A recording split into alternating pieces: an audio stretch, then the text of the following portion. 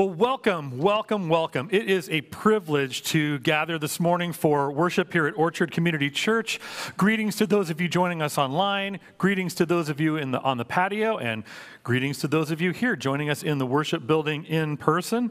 If I haven't had the opportunity to meet you yet, my name is Matt. I'm the pastor here at Orchard, and we sure are glad that you are here. I don't know what your week was like. Perhaps this was a wonderful week and you're flying high. Maybe this was a terrible week and you're really dragging yourself in here. What I do know is that God is faithful, and that's why we worship. Amen? Let's pray as we open our service together. Loving God, guide our hearts and minds as we worship you this day. Let us be filled with your praises.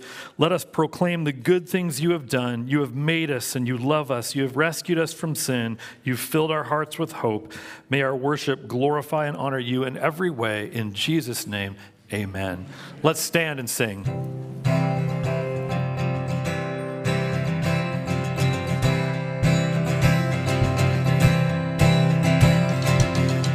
Not who I once was, defined by all the things I've done. Afraid my shame would be exposed, afraid I'd really be ignored. Then you gave my heart a home, so I walked out of the darkness and into the light.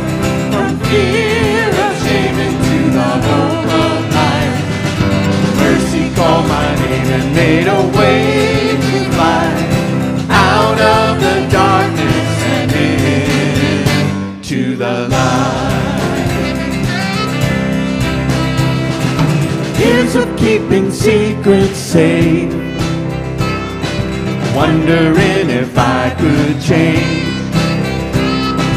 When you're hiding all alone, your heart can turn into a stone.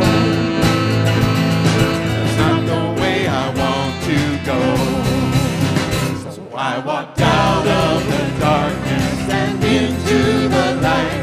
From fear of shame into the hope of life. Mercy called my name and made a way to fly out of the darkness and into the light.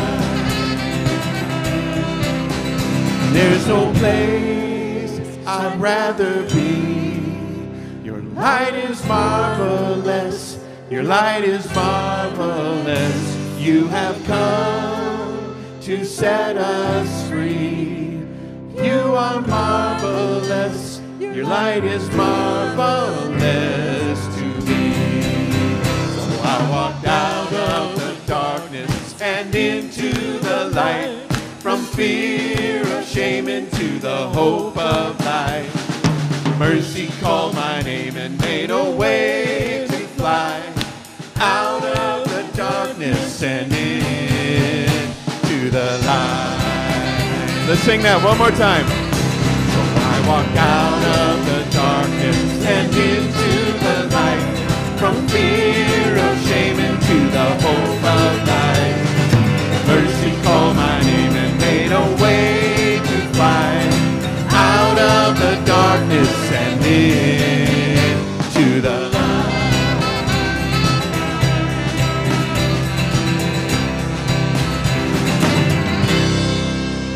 Amen. Into the light. Please be seated.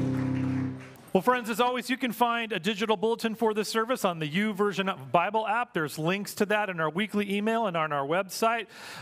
If you scroll to the top of the page, those of you joining us online, there's a button that will open that bulletin up for you right there.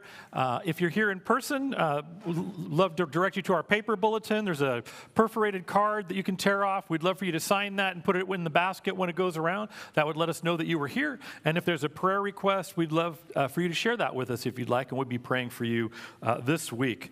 Want to just continue to direct you to your bulletin. We've got a lot of great things going on at the 9 o'clock hour for adults and youth and children, so take a look and see what's just right for you. I know that many of you are aware that we are in the process of forming a new position to bring in an assistant pastor here at Orchard. I mentioned that a number of weeks ago. There's an article in the Orchard Life about that from me, but I wanted to just introduce to you the PNC. That's the Pastor Nominating Committee. They're the interview group. They are chaired by Luann Smith, and that committee consists of Dia Jacobs, David Pels, Judy Alexander, Randy Metz, Barry Reagan, and myself. So those are the folks that are going to be involved in that, and you can look for periodic updates from the PNC over the next several months. Moving on, I wanted to mention our deacons have a memorial fund that's a memorial form that's available, and they have that for you to fill out, and you can keep that on file with the church in the event of your memorial service to pick out what you'd like to have happen at that service, and they want you to be aware that we have that option available for you, so know that that can happen. Well, the women's retreat is coming up in February on the 23rd to the 25th. Sign-ups are happening right now. I want to encourage you to be a part of that. It's in the Solvang-Buellton area. Today we are receiving those thank you cards that we're making for the community. If you've got those, go ahead and pop them in the basket when they come around. I think there might still be time to turn some in if you didn't get it done. Talk to Judy Alexander about that. Today we have a meet and greet, luncheon following the service for those who are newer to Orchard. We'd love to invite you.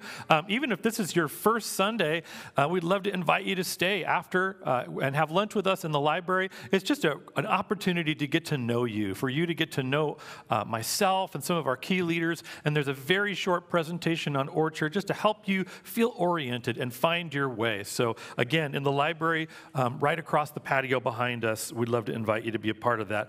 A few things coming up to just keep on your radar screen. We have a movie night coming up on September 22nd. The Opportunity Fair is next Sunday, so following worship, all out on the patio will be the different ministries of the church for you to find out about and to volunteer if you'd like to. The Shredded event is coming up on September 30th, and I think that's right. It's the 30th, right? Not the 20th. I terribly wanted to say the 29th, but I restrained myself. So those are the things that are going on. At this point, I want to invite Jerry to come forward, and Jerry has our kids' message for today. Thank you, Jerry. Okay, good morning. Yeah, I'm Jerry Horsmeyer, and I'm a volunteer in the Orchard Sunday Kids program. So if we could have the kids come up to the front here. Well, this morning, we're going to go through a story about a person named Joseph. And one of the things about Joseph is he had a number of brothers. So do you all, let's see, have how many brothers? Let's see, and this is for the whole group out there. How many have at least one brother that you grew up with? Okay, well, we'll count up. And keep your hand raised if you go 2, 3, 4, 5, 6. You got to stand up for this. 7. All right. 7, 8. 8, 9. Okay, well, Joseph had 11 brothers.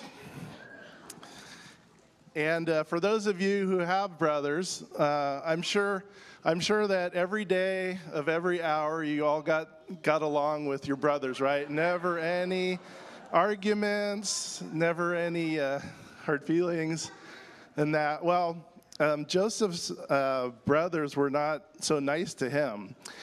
And we're gonna talk about that when we go down in our lesson.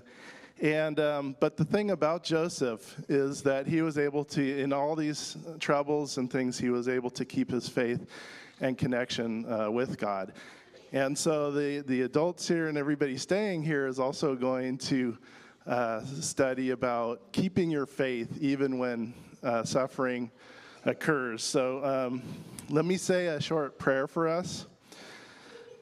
Lord, we're just so thankful that we can gather together, and we ask for your blessing on the kids program as we connect with you, and help to guide us so that we may maintain our faith even when we're suffering. We pray these things through Jesus our Savior. Amen. Okay, kids, we're going to go out the door to the program. Just a little history on this. This is a new arrangement of an old hymn that was written in 1874 by Frances Ridley Havergal. And she wrote that when she was 14, she committed my soul to the Savior, and earth and heaven seemed brighter from that moment. So as a young person growing up in the church, this was one of the hymns that connected with me the most. As you listen to the words, I'm sure it will be familiar for many of you.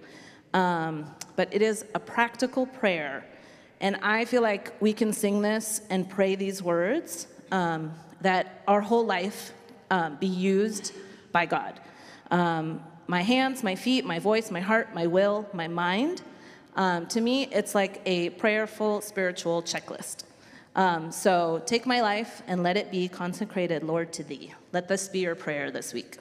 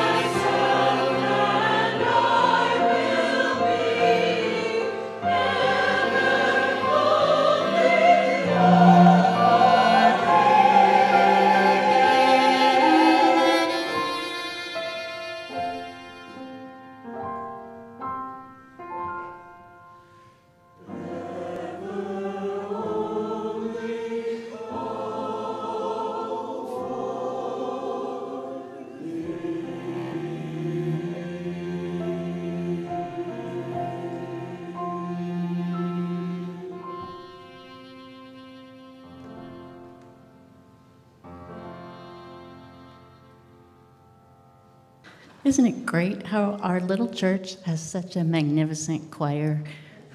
Thanks, choir, for lifting that up today. That was really wonderful. For those of you that don't know me, my name is Joy Downing Riley. I'm a worship elder here at our church. I serve with Dale Watson, Pastor Matt, June Verloop, and Corey Verloop, and Jimmy McDonald.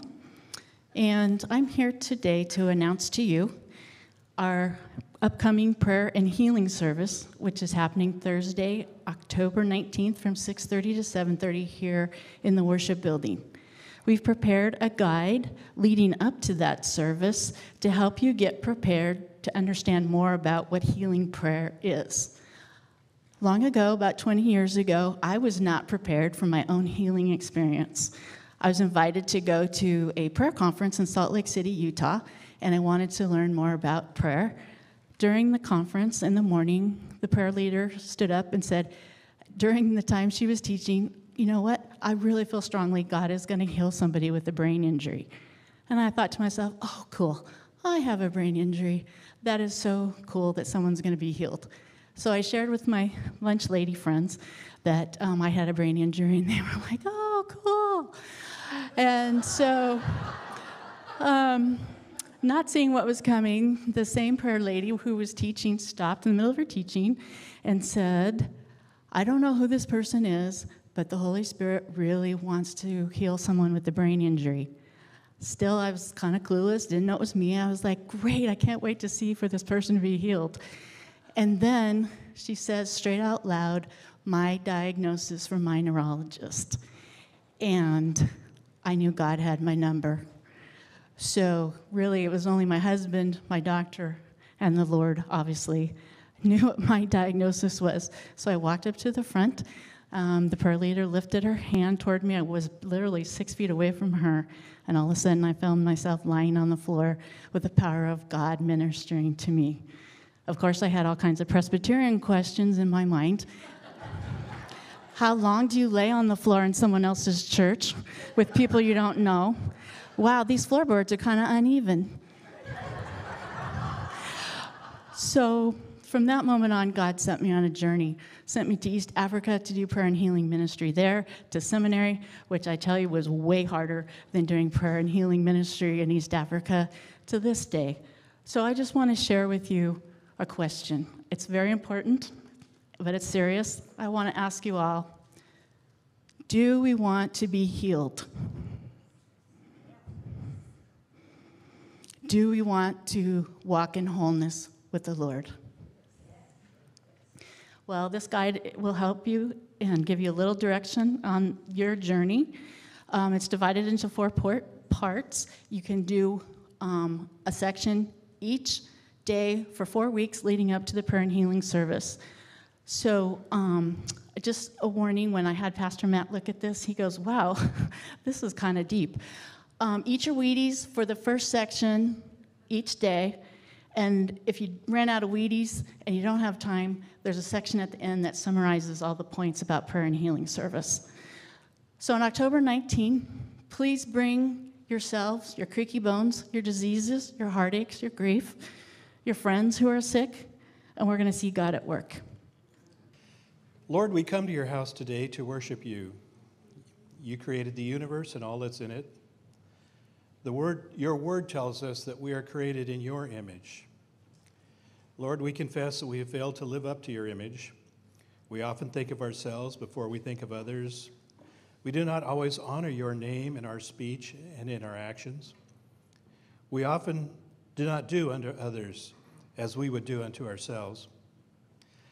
But we are thankful, Lord, that you have made a way for us to become more in your image through your Son, Jesus Christ, and through the Holy Spirit. We thank you that we can find forgiveness. We can find new beginnings. We can find our way in life through your love for us. It's through you, Lord, that we find our purpose for our lives. We find meaning. We find hope. We can find these things nowhere else but in you. We humbly ask, Lord, that you open our eyes to our divine purpose. Open our eyes, open our minds to find true meaning, and our hearts to find your hope. Please give us strength. Please give us healing. Please give us wisdom to carry your word to our neighbors and to the nations. In closing, I will pray a prayer of confession that's prayed at the Presbyterian Church in Ashton, North Carolina. God, our Creator, we confess that we are people of ashes and dust. You have claimed us in your covenant, yet we forget your steadfast love. You seek us out in the wilderness, yet we continue to wander in our sin. Wash us clean once again, so that we may return to you and follow your holy way. Through Jesus Christ our Lord. Amen. We can have our ushers come forward. It's our time for offering.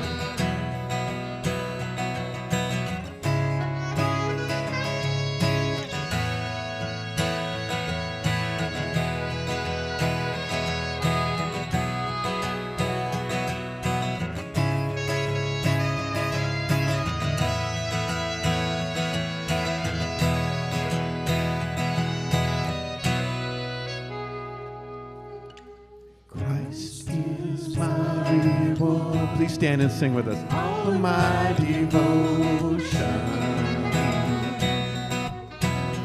Now there's nothing in this world that can ever satisfy.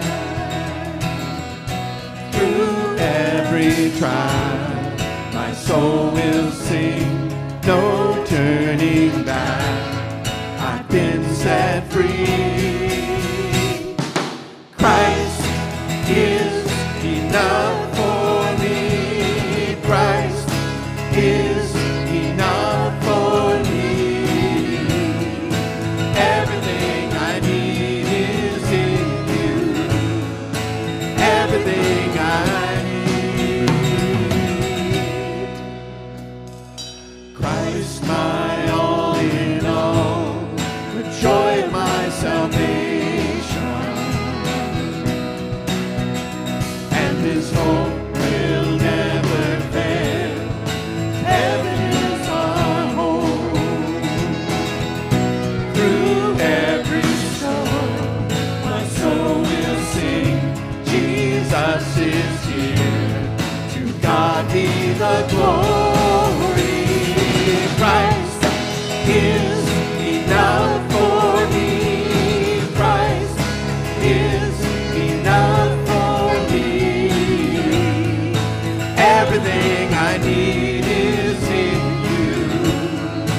Everything I need. I have decided to follow Jesus. No turning back. No turning back. I have decided to follow Jesus. No turning back. No turning back.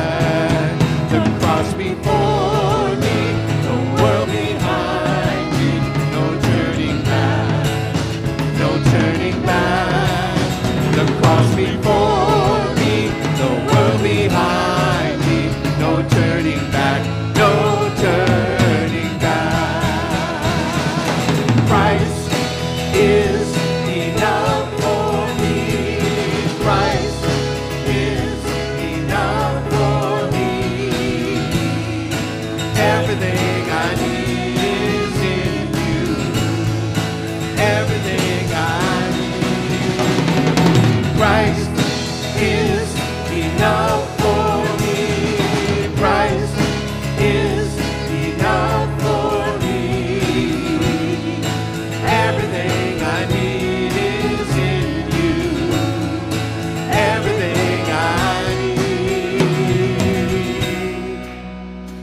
have decided to follow Jesus. No turning back, no turning back. I keep fighting voices in my head that say I'm not enough.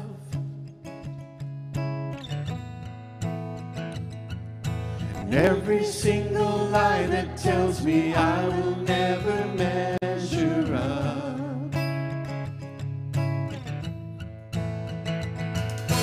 Am I more than just the sum of every high and every low? Remind me once again just who I am, because I need to know.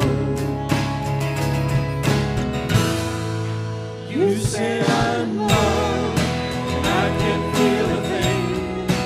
You say I am strong, and I think I am weak. You say I am held, and I am falling short. When I don't belong, you say I am yours, and I believe, oh I believe, what you say of me, I believe. Only thing that matters now is everything you think of me.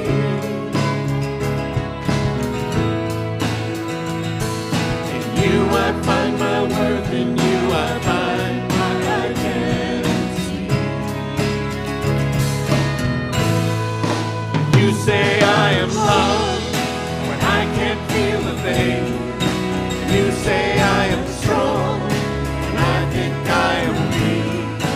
You say I am held and I am falling short.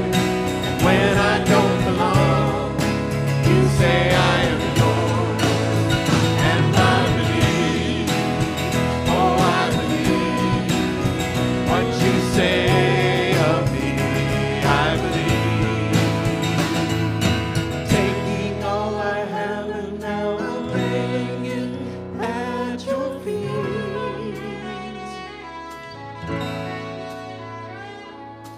You'll have every failure, God. You'll have every victory. You say I am loved when I can't feel a thing. You say I am strong when I think I am weak. You say I am held when I am falling short. And when I don't belong, you say I am yours. And I believe, oh I believe, what you say of me, I believe. And I believe, oh I believe, what you say of me, I believe. God loves us so much. Please be seated. I want to start this morning with a video. So, Carol, can you roll that for us? Watch this. Do I have 3 Super Bowl rings? I mean, and still think there's something greater out there for me. I mean, maybe a lot of people would say, hey man, this is what it is. I reached my goal, my dream, my life is me. I think, God, it's got to be more than this. I mean, this can't be what it's all cracked up to be. I mean, I've done it. I'm 27, and what else is there for me? What's the answer? I wish I knew. I mean, I think that's part of me trying to go out and experience other things, but I know I love playing football and I love being the quarterback for this team, but at the same time, I think there's a lot of other parts about me that I'm trying to find.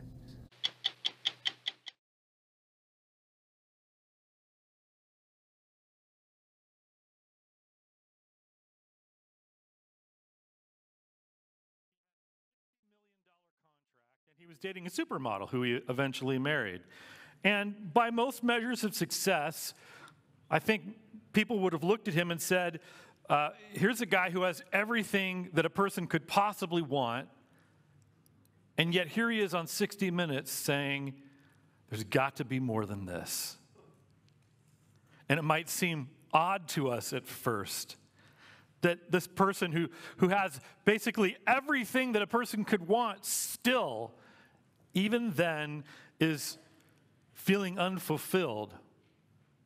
But you know, it's actually not so strange if we really think about it, because all that Tom Brady was doing was struggling with the same life issue that all of us have to deal with as we make our way through this life. And that question is, what truly gives life meaning? In fact, throughout the generations, there's been a couple of questions around meaning that people have historically sought to answer. And one of them is, does my life have any meaning? Does life itself or my life have any meaning? And then the second question is, does what I do matter? Those two key questions of meaning. So hold on to those. Let's take a look at the first one. So there was this time when some of the religious scholars of the day, the Pharisees, came to Jesus and they said, Jesus, tell us what is the greatest commandment in the scripture. And this was a huge question, of course, because the Jewish people were very faithful and they thought of their scripture, the law, the Old Testament, as we would refer to it, as the most important thing in life next to God. In fact, the rabbis, the Jewish teachers of that time, had a saying, and the saying was, Torah is life. That's the Old Testament. They called it the Torah. Torah is life because it's how we know about God. It's that important. So when these religious scholars came to Jesus and they said, tell us what the most important commandment in the Torah is, it was kind of like they were saying to Jesus, tell us what the meaning of life is. And you may remember Jesus' answer. Jesus responds saying that the greatest commandment is to love your God with all your heart, with all your soul, and with all your mind. And then he gives them a second commandment to piggyback on that, which is to love your neighbor as yourself. And so there was a very real sense in which Jesus was saying in that moment that the greatest meaning in this life is to be found in relationship. First and foremost in our relationship with God, because nothing gives our lives meaning, greater meaning than knowing God and his plan for our life. But also, meaning is found in our relationships with others, and not just the people that we love. Jesus basically says that even in the way that we relate to other human beings, to all other human beings, there's something significant and important. There's a source of meaning in that for all of us. So today we are continuing on in our series of messages called Authentic Faith, as you know, based on the book of Philippians. And we've been talking about how there are so many expressions of faith in this world that fall really painfully short of what we would hope for in our lives. We want our faith, we don't want a faith that's plastic or fake. We don't want a faith that's just for show for other people, or a faith that's just going through the motions or becomes arrogant or cookie cutter or so many other lesser things that we could think of. We would really like a faith that's authentic. Authentic means real. It means genuine. It means true. What we're really after is a real relationship with God lived in an honest way. And in the book of Philippians, we have this amazing snapshot of the life of the Apostle Paul. And what we see in this book is that as Paul lived and taught, there's just something, this authentic quality, something natural and genuine about the way he lived and the things he taught. It's compelling. And so this fall, we're looking at the book of Philippians to see how we can live an authentic life. We took a break last week and heard from Nita Hansen. Wasn't she wonderful? Just what a faithful woman.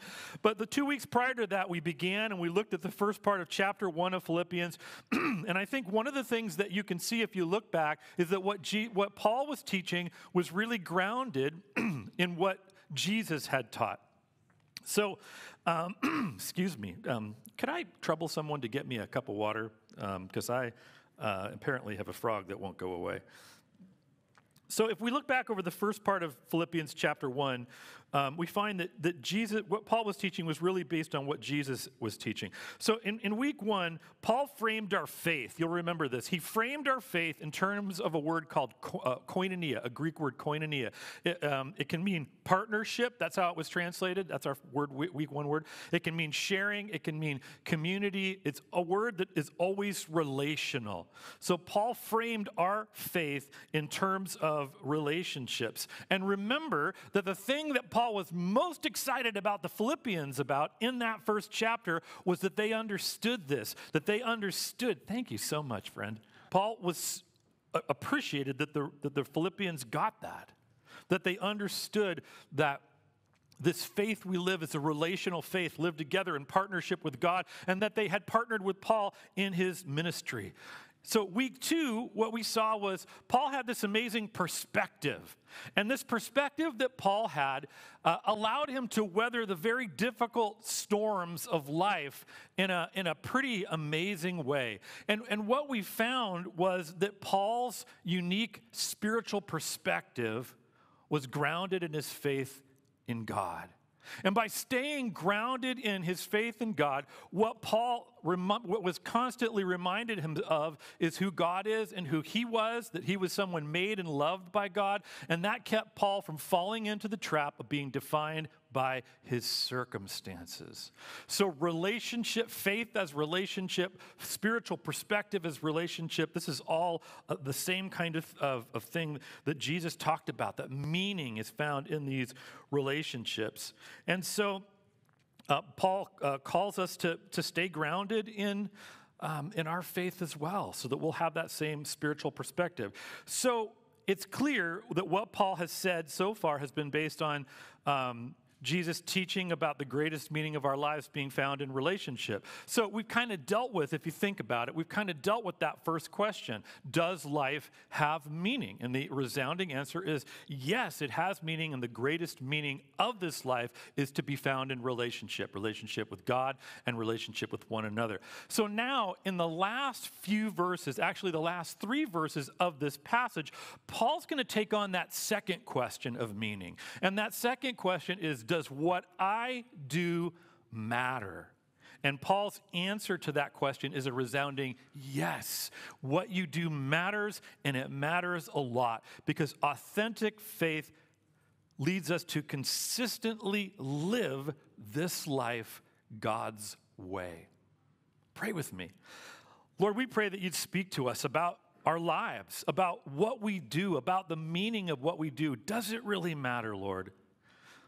Speak to each one of us, Lord, in the stillness of our hearts and the questions of our minds about how we might live this life for you. This we pray in Jesus' name. Amen. Well, let's take a look at Philippians chapter 1, verses 27 through 30. So just the last 3 verses of chapter 1. And Paul writes this there. He says, "Whatever happens, conduct yourselves in a manner worthy of the gospel of Christ. Then, whether I come to see you or only hear about you in my absence, I will know that you stand firm in one spirit, striving together as one for the faith of the gospel, without being frightened in any way by those who oppose you. This is a sign to them that they will be destroyed, but that you will be saved, and that by God. For it has been granted to you on behalf of Christ not only to believe in him, but also to suffer for him, since you are going through the same struggles you saw I had, and now hear that I still have." So the passage begins in verse 27 with this little phrase. Paul says, "Whatever happens." And this is a kind of a transitional phrase. It marks the transition from Paul talking for a bit about what we believe, and now he's going to talk about how we live what we believe, and it transitions right there. And Paul begins here with the subject of our conduct, only Paul does something here kind of out of the ordinary for himself and for biblical writers. So normally when Paul and other biblical writers would talk about our conduct, they would use the Jewish metaphor of walking. It's a metaphor we still use today if you talk about your spiritual life as your spiritual walk. Or if you talk about walking with Jesus, we are actually using a Jewish metaphor that is thousands of years old. And so what we would expect Paul to say here is walk in a way that is worthy of the gospel of Christ. That would be the most typical way that Paul would say what he says here, but that's not what Paul says. Paul uses a different word here, and it's really interesting. The word that's translated as conduct, it's a verbal form of the Greek word polites, which means citizen. And so Paul is kind of saying something like citizen, in a manner worthy of the gospel. Or maybe something like live as good citizens of the gospel or of the kingdom of God. And what Paul is doing here is Paul is drawing on the Philippians' understanding of their civic pride and duty as Roman citizens to explain to them how they should live their faith. So to appreciate what Paul is doing here, you have to understand Roman pride a little bit. So the Romans were very aware that they had created a great society, arguably the greatest society to that point. They had created a powerful empire. Not arguably, it was the most powerful empire the world had ever seen. That was an objective truth. And they thought of their culture and their way of life as superior to all others. Now, being a Roman citizen, not everybody was a Roman citizen. To be a Roman citizen was a privilege, and it came with certain rights and responsibilities that were valued highly. And Philippi, the city of Philippi, was very loyal to Rome, and so it had been granted the status of a Roman colony by Rome, and that meant that everyone who lived there was a citizen, and they had a certain level of autonomy because they were so trusted. So they were, as these Philippians were as proud of being Romans as the most patriotic American is of being American. That's what's going on here. So Paul says something like this. This is kind of paraphrasing. He's saying, you know how much you love your country and are loyal to it and consistently honor your responsibilities to it. Well, understand yourself that you are also a citizen of God's kingdom. So live with the same kind of love, loyalty, and consistent responsibility to God and to the gospel. That is kind of what Paul is doing. He's using their civic pride as a kind of a metaphor for how they should live their spiritual life. Now, I think if we really pinned Paul down, he'd say they should do even better in terms of their faith than they would with their civic pride. But he's using that as an example. Now, Paul makes his case kind of passionately here because, why? Because what we do matters. What you do matters because God has made you free. You see, God could have chosen not to make you free. God could have chosen to make all of us as people who always did the right thing, always loved God because we had no other choice, kind of robot-like people. And there's actually some logic maybe to God doing that because it's our freedom that's the cause of all the wrong that we do in this world, even the terrible things that we do. So God chose to make us free knowing that in our freedom we would do wrong. So why did God make us free, knowing the terrible consequences of our freedom? And the answer is this: because God chose to give you a life that matters. And with a life that actually matters comes great responsibility. And that means that when you do wrong, you can hurt yourself and you can hurt other people. But it also means that when you do right, when you love God, when you care for people, it means that it is real because you weren't forced to do it. You chose it. That's what God wanted, was people whose lives really mattered, so that when they loved him and did something right, it was real. That's the kind of life that God has given you. You are not a puppet. You are not a plaything. Your life is not a joke. God has given you the opportunity to be something and to do things that really matter and it's a privilege, and it's an honor. So Paul says this, conduct yourselves in a manner worthy of the gospel. Live in such a way that honors God in what you do, in what you say, and especially in how you treat other people.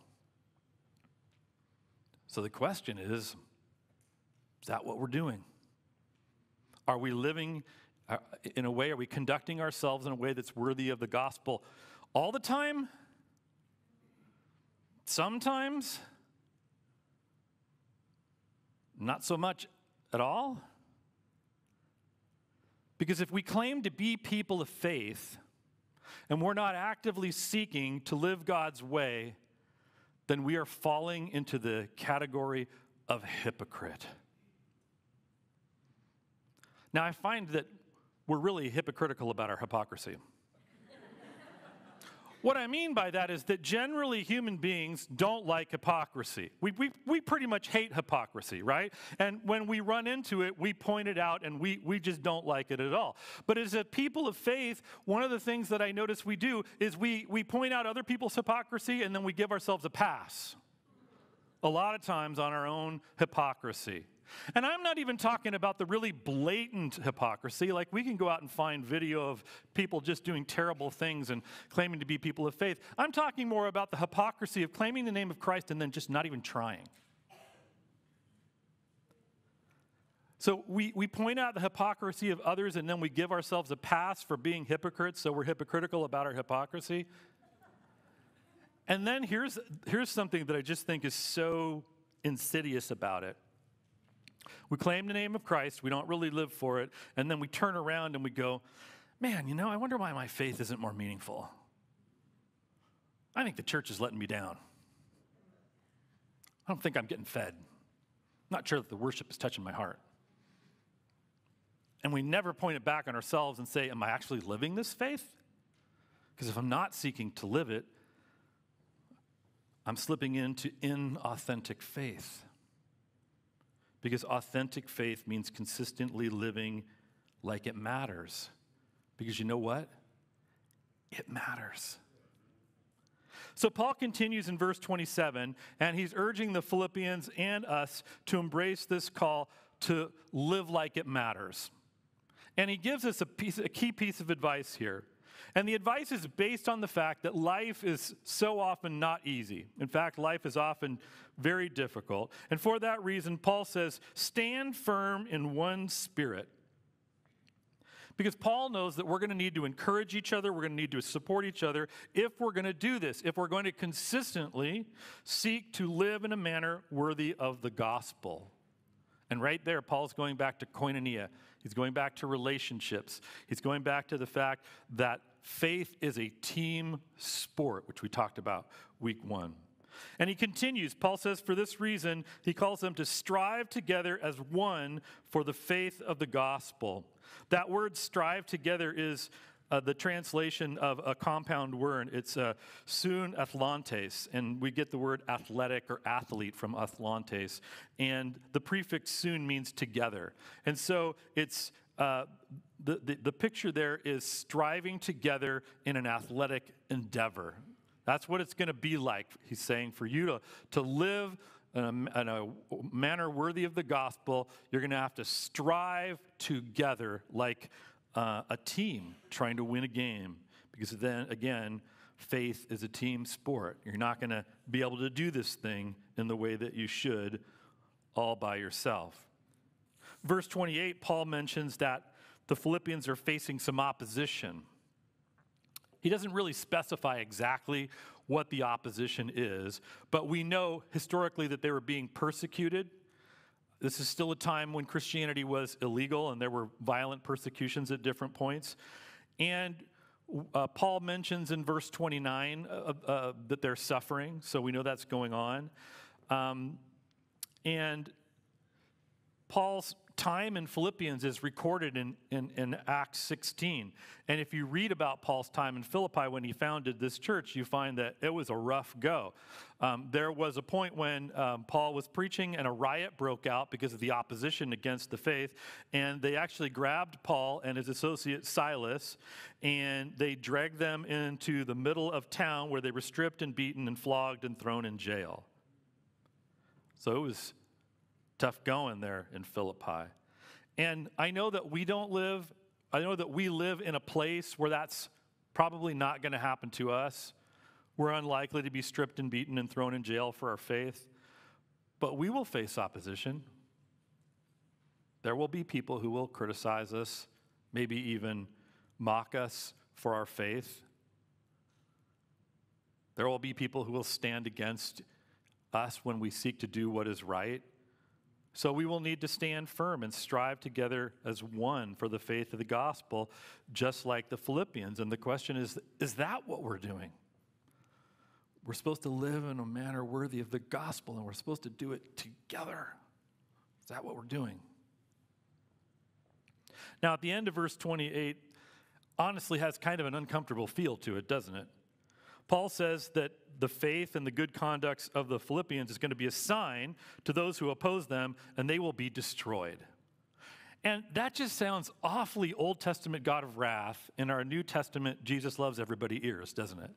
It's hard for us. We don't know exactly what to do with that. But it's important to note that Paul is speaking of a Jewish heritage and a Jewish hope. Paul is talking about the hope of Israel, that at the end of time, there would be justice, and that those who have done wrong would be punished, and that there would be salvation for those who trusted the Lord.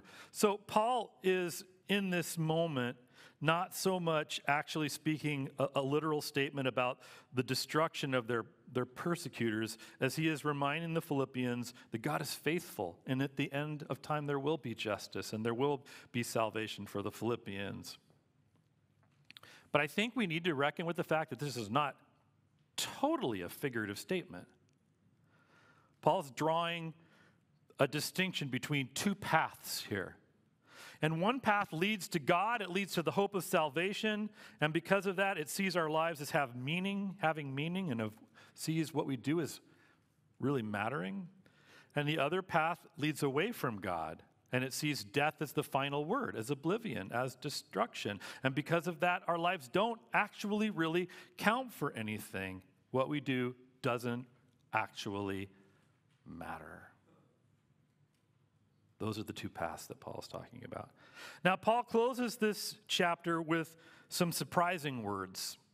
I'm sure they were surprising to the Philippians, and they're surprising to us too if we understand what they mean. The words are to let the Philippians know that when they suffer for their faith, for doing what is right, it's an honor. I'm not sure that's how they thought of it. I'm pretty sure that's not how we think of it. It's for this reason in verse 29 that he speaks of suffering as something granted to them, like it's a gift, a privilege that's been given to them. I think that's a gift that most of us would rather not receive. In Paul's mind, when we are so united with Jesus that it causes our faith and our actions to be noticed in the world in such a way that persecution begins to come to us, Paul is saying we should accept it as an honor to suffer like Jesus did. There's an amazing little moment in the book of Acts. In Acts chapter 5, there's this moment where the apostles had been in Jerusalem and they'd been preaching the gospel, and they'd been captured by the Jewish authorities, and they'd been put in jail, and they were whipped. And then the Pharisees told them, do not preach the gospel anymore. And they wanted to have them put to death, but they were worried about what the crowds would do. So they just whipped them and let them go. There's this amazing moment.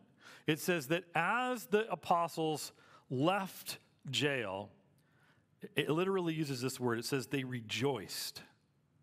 And the reason is that they were found worthy to suffer for Jesus.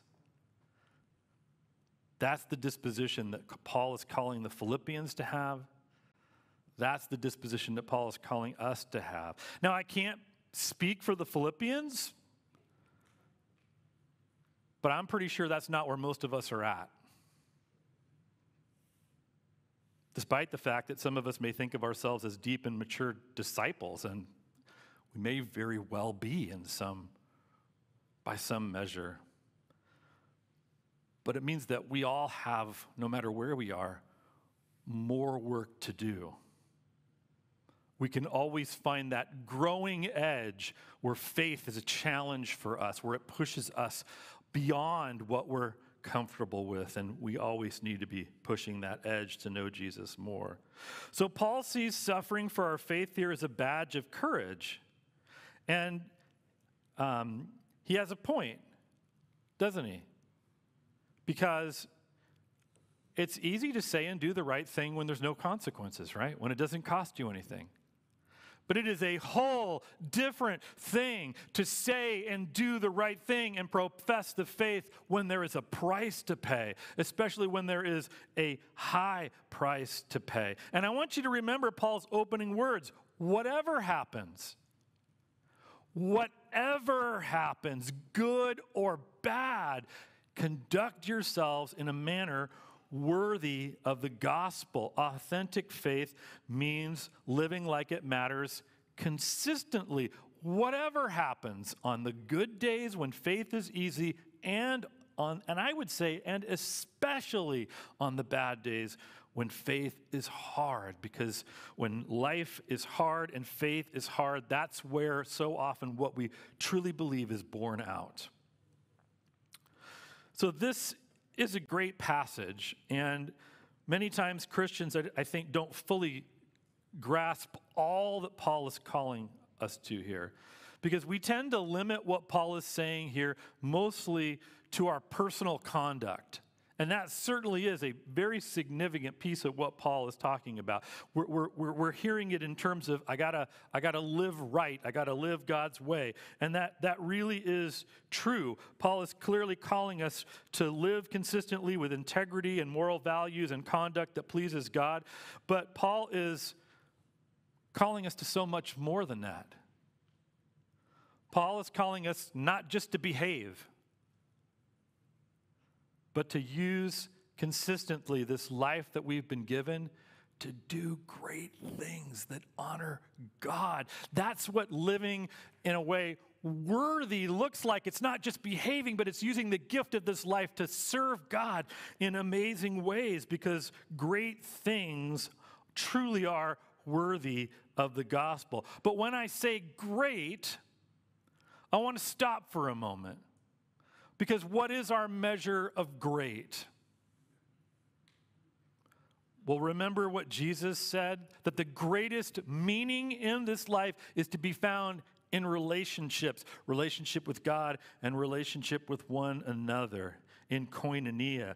The greatest things that we can do in this life have impact on other people. So you can climb Mount Everest or swim across the Atlantic Ocean. Somebody really did that, by the way, swam across the Atlantic Ocean. You could have 7 Super Bowl rings, which Tom Brady now has. And those are all incredible achievements. But they are not truly great things from a kingdom perspective. Because they're not about loving, serving, and caring for other people. From a kingdom perspective, none of them is as great as participating in breakfast in a bag and feeding other people, or volunteering at our tutoring center and investing in the life of a child, or swinging a hammer with Habitat for Humanity, or teaching Sunday school, or praying for others, or sitting with someone and telling them the story of how God came into your life and about the love and the grace of Jesus and how transformative it has been. Those are truly great things from a kingdom perspective. And here's what's so important about that. We can do all of those things. We can do those things. I'm never going to be able to swim over the Atlantic Ocean. I'm never going to win a Super Bowl ring. And so if that's the measure of greatness, I'm disqualified without even trying. But that is not God's measure of greatness. So whatever good we can do on our own, it is multiplied when we work together. God is calling us individually, but God is also calling us to work together as a church to do great things, things worthy of the gospel. God is calling us to stand firm and to contend together as one person, to give our time, to give our money, to use our gifts and our talents. And the question is, will you be a part of that? I hope you will. Listen for God's voice because he is calling you to consistently live like it matters because it does. Amen. Pray with me. Lord, we are so grateful and humbled when we realize that you have indeed given us a life that matters, that we have an opportunity to be used by you to make a difference in this world. And so we pray, God, that you would help us to consistently do that, to consistently live a life worthy of the gospel, one that makes an impact on this world, that makes things better, that brings light. This we pray in Jesus' name. Amen. Please stand and sing with us. What will it be like when my pain is gone and all the worries of this world just fade away? What will it be like when you call my name in that moment when I see you face to face? I'm waiting my whole life to hear you say, well done, my good and faithful one. Welcome to the place where you belong. Well done, my beloved child. You have run the race and now you're home. Welcome to the place where you belong. And what will it be like when tears are washed away and every broken thing will finally be made whole? And what will it be like when I come into your glory, standing in the presence of a love so beautiful? I'm waiting my whole life for that day. I will live my life to hear you say, well done, my good and faithful one. Welcome to the place where you belong. Well